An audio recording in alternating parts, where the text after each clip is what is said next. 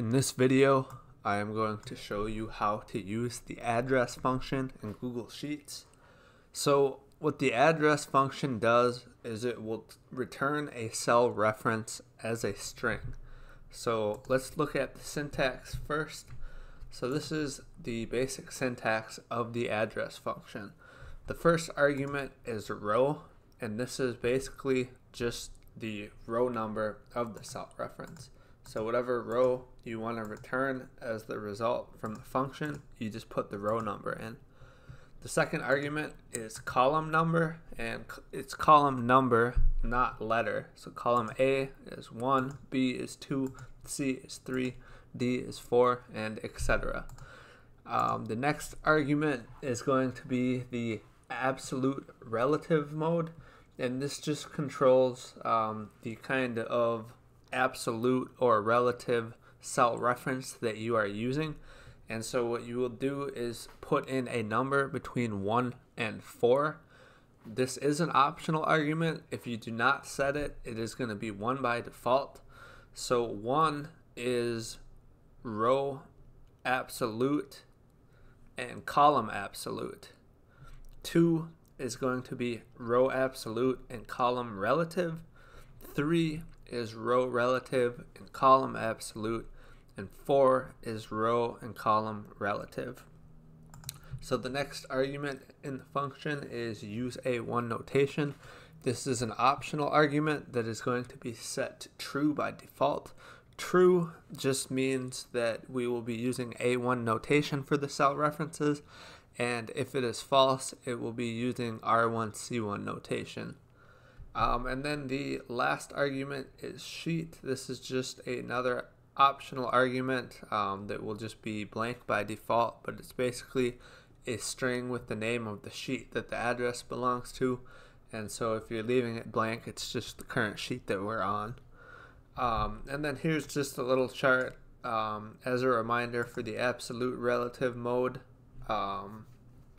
arguments. So 1, column and row absolute, 2, column relative row absolute, 3, column absolute row relative, and 4, column and row relative. So now let's take a look at how it is actually used in a spreadsheet. So I have these different address functions set up here. This is the formula used, and this is the result. So let's just go down these one by one so we can see why the result is what it is. So the first formula is 1 and 1. So in the address of row 1, column 1 is A1. So that's what the result is.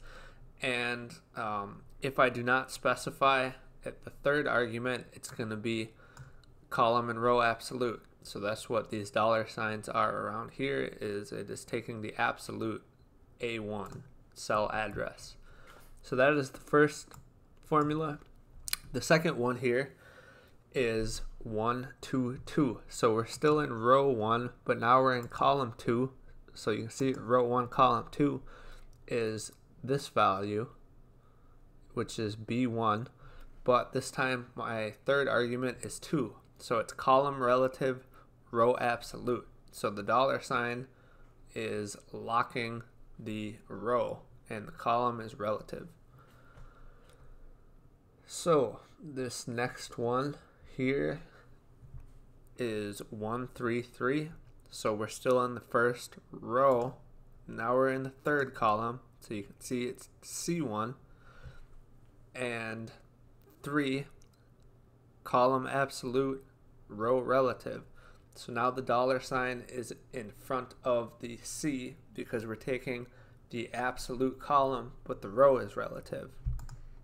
So this next one, again, we're still in the first row, so it's 1, but then we're in the fourth column, so D, and we are doing with the third argument of a 4, a column and row relative. So there's no dollar signs here because it's relative for both column and row.